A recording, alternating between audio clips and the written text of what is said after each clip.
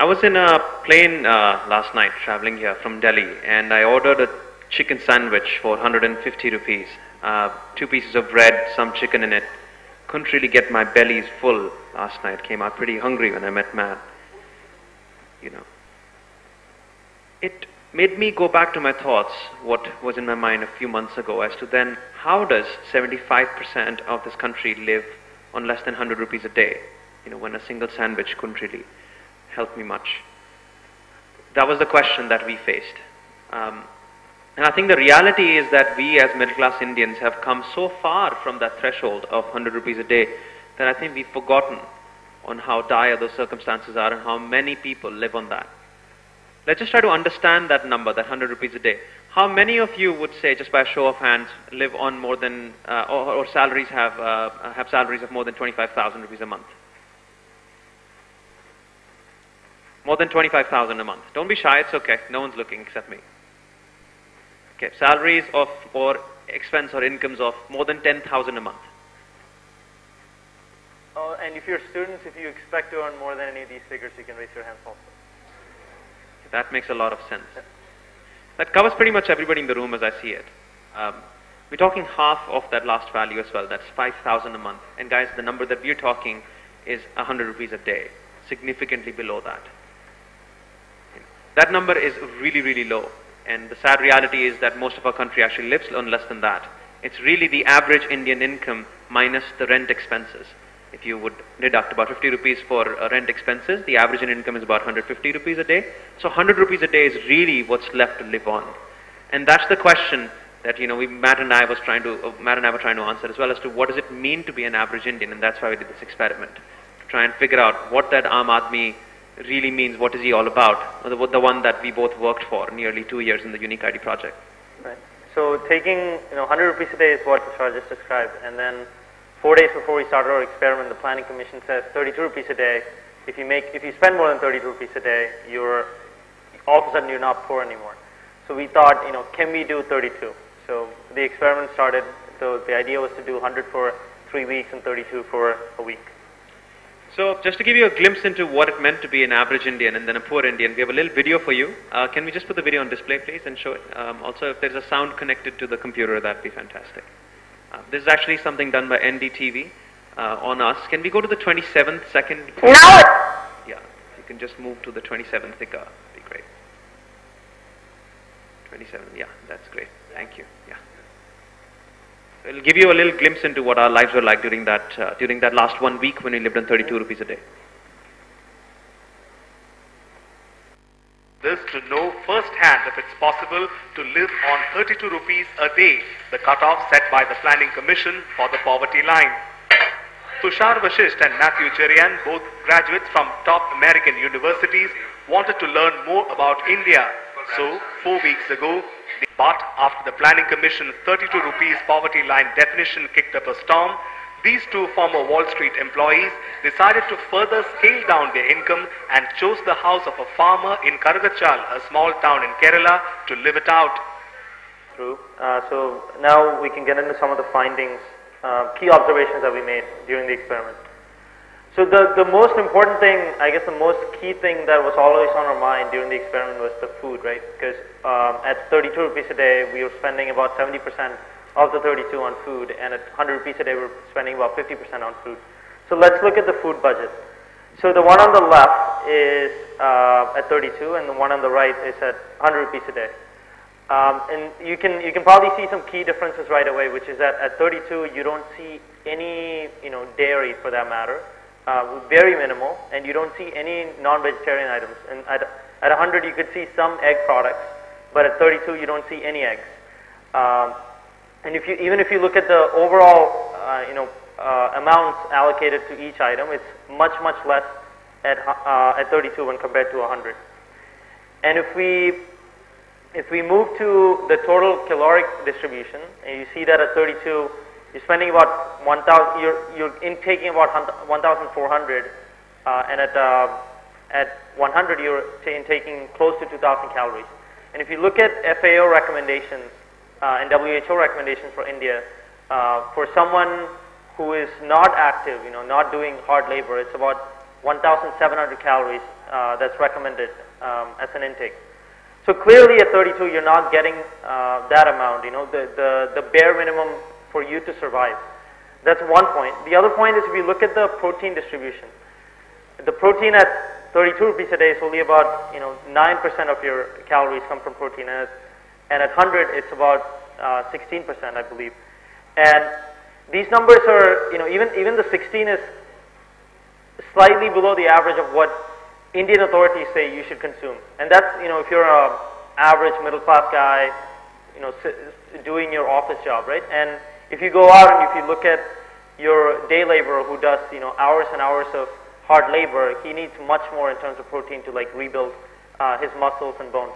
So it's not a surprise that, sorry about that, that most of our farmers and laborers look like this, right? Because they're in the fields, in the work areas, working really, really hard, but they're not getting the proteins to, rebuild themselves. So that's why they look bone thin. Unlike laborers that you see in, say, most Western countries. And another aspect that we faced was, transportation. And this is really key for us because as middle class workers, working in offices, various other jobs, we're used to traveling around, right? I mean, we go to work, we go to see our friends, we go on vacation. But what we noticed is, getting around is really, really expensive. If you were to take the bus, it costs about, 1.5 rupees a kilometer. If you were to take a 25-year-old motorcycle, as we did throughout our experiment, at least during 100 rupees a day, not during 32, it's about 1.25 a kilometer. And, of course, if you take a bicycle, it doesn't cost you anything on a daily basis. So what does this mean, right? This means that at 100, and 32 for sure, and at 100 to a certain degree, you're limited to this 5-kilometer circle around you, right? I mean, you live here, you work here, your children go to school here. So you don't have a lot of flexibility in terms of, going out and accessing healthcare services or accessing better educational opportunities that can, help you get ahead in life. You're limited to this 5-kilometer circle, and this is where you spend most of your life. And so this I already talked about. And this picture that you see here is not surprising, right? Because it's the cheapest way for a middle class family, or especially a poor class family, to get around, because it's only 1.25 per kilometer on that motorcycle. So if you can put 5 people on it, clearly it's much more economical to do it this way. And this highlights another point, which is that as a country, we don't have any kind of support systems for families when it comes to getting around on the public transport, right? We have many different pass systems, monthly passes, etc. for individuals, but we don't have anything for families. And for someone living at 32 rupees a day, if you're telling him to go out and get five family passes a month, that's clearly not affordable. And so the basic summary from all this is that you cannot get around at 32. At 100 you could do some of these things, at 32 you can't. And 32, the only choice we had was to walk.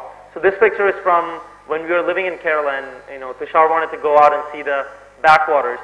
And unfortunately we were on 32 rupees a day at the time, and so we ended up walking 40 kilometers each way to go there and see the backwaters and come back. Matt talked about a few things that we tracked on our own lifestyle. We obviously calculated everything that we did on a daily basis. The thing is, things that trouble us as individuals, as a society, we put a lot of thought around it. We hold our politically elected representatives to account. We hold government officials to account. But stuff that doesn't bother us directly are usually the stuff that gets sort of sidelined. So besides tracking our own lifestyle, Matt and I also try to focus on lifestyles of others around us. And one of the key learnings we found through this was the thing that you see out here. Addiction is devastating to anything. Alcohol, tobacco, everything. Clearly we were not suffering from it. I'm sure most of you don't also. But the reality is that people who face lives of tall constraints and tough choices usually fall to these addictive substances to rely on. This was a classic view at a liquor store around the corner. And we did a little analysis around their lives by interviewing people at the liquor store and by interviewing gutka and panwalas, and who told us that majority of the people do intake these substances on a significant basis. And of course, when you put a banker and a policy analyst together, what you get is amazing sensitivity analysis on an Excel.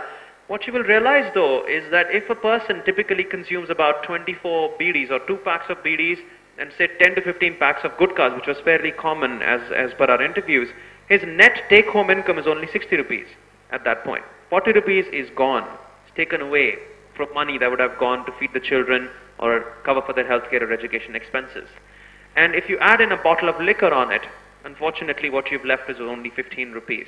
What if you're severely addictive on the bottom left area over there, your net remaining income is negative. That means you're stealing from your family's income to feed to your addictive problems. And it's not that these people are to blame. The problem is they're addicted, and that is a really serious issue. The next thing that we analyzed and we sort of thought around us was the fact that mobile has become all pervasive. You know, everybody in the country has a mobile phone today. 900 million people have it. But what they don't have is internet. So that's another huge communications need right now, and that we figured that people do deserve to have, because all of us take it for granted, right? You Google things, you Facebook things. Even our videos are going to be on TEDx and YouTube, which you all are going to share, and people are going to find out. Many of them are tweeting about it right now, but these guys don't have that opportunity. They don't have the availability of TEDx videos translated to them in their local languages, so they can get inspired by talks such as these and by that of Bunker Roy or by that of the amazing musician we heard this morning. And we realized that on 100 rupees we could afford internet by substituting, say, cable TV, but on 32 we can't. And one of the biggest plea that we made to the government later was that, hey, try and give internet subsidy on mobile phones. Just by 100 rupees a month, you can actually get almost all of India activated on data plans. And that, we believe, is an important finding of the peoples around us as well, that they don't have the access to the same amount of educational health resources like we did. They only have SMS and they have missed calls, and that's what they live their lives on. It's not very sustainable. And mind you, that's only 900 million people. The remaining 300 million don't even have that. So we need to figure out some way of getting these guys connected, because mobile is becoming very important for the social fabric of this country. So we talked about some of these really sad things, right? And things that the people at 32 or 100 lack. But there are a lot of bright sides. So what we noticed, for instance, is these people, since they lack many of these material things, they rely heavily on their community on a daily basis and for key events in their life. For instance, the family we lived with in Kerala was telling us that there was this instance when the housemaker had to, it was the daughter's wedding, and there was some sort of a cash crunch, and they had to come up with 80,000 rupees in about 2 days time frame. And he was really hard pressed, and he thought he was not going to be able to come up with the money, and the wedding was not going to happen. Interestingly, without even him going out and asking, the 4 of his neighbors came together with the money, and the wedding did happen. And maybe his wife told the neighbors. But the point is, the community came together to make something happen that was really important to this individual. Another thing was, this day laborer that we met, who spent, his second largest expense after food was martial arts lessons for his son, because he felt that since the son didn't attend a great school, by becoming a martial arts instructor, he would have a much brighter future than he otherwise would. I think the biggest learning we had there was that it's a difficult life, but what's amazing is these people have a lot of aspirations, perhaps even greater than ours. Difficult times turn to even greater ambitions, and was very, very inspiring to learn from that. What have we done since? I mean, we realized that information is power, and the fact that we were able to capture their lifestyles and present certain findings and analyze them, it was only right and adequate that we present them to people who actually can influence policies as well as audiences at large. So we've spoken, we've given lectures at various places, including this, but amongst various top educational institutes in the country and other academic centers. But besides that, we've also gone back to the government and provide 2-3 very key insights. One is that adequate nutrition is very important, and the fact is that people are highly reliant on just carbohydrates, as Matt alluded to. And the government isn't helping, right? Government is, in fact, doling out more carbohydrates to the public distribution system, that is rice, wheat, and sugar. So one of the key insights we had was, please provide more protein. Perhaps consider putting more soy in the food. That only costs about 2 rupees per person per day, and in fact can go a very long way into making their overall nutritional balance much more adequate. And we presented that to Montag Singh Ahluwalia in the Planning Commission. The second one was mobile inclusion should be a big goal. I already talked about that. 100 rupees a month can change the game when it comes to how much information and education people can get through that. And perhaps the other one was, kerosene isn't doing much good, and people around us were using it to mostly light their houses, which was very inefficient, and not to cook foods. And we perhaps said that, we can phase out kerosene and instead replace them with other more meaningful, contextually relevant services of today. We also told them that 32 indeed is not enough. We really need to raise the poverty line, because at 32 you're starving, you have very little inadequate nutrition, and if the government sustains 32, chances are that our population resource will turn into a liability. So since ending the experiment in late October, we have started a company. What we realized during the experiment is that while at the bottom of the pyramid you see this problem of malnutrition and lack of lack of resources to do anything with your life, at the top of the pyramid you sort of have the opposite, right?